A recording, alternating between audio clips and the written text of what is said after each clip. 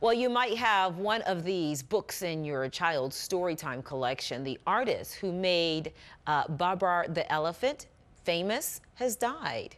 Yeah, Laurent de Brunhoff continued his father's legacy by producing dozens of original books for the series. The writer and illustrator was 98 years old. His wife says he died at his home in Key West, Florida, following a recent stroke.